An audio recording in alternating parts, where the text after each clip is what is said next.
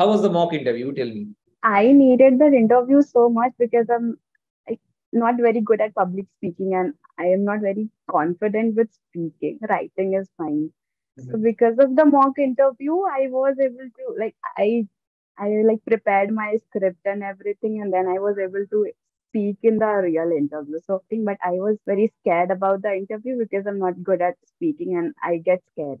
Then the mock interview happened, and the questions were, it was a formal setting, and Hmm. questions were okay only, and not easy questions. And Yes. then I got the Yes. feedback and everything, and I worked on it because in the interview, mock interview, I was not very confident. I did not speak very well, but then I got the feedback that you need to be more confident and everything.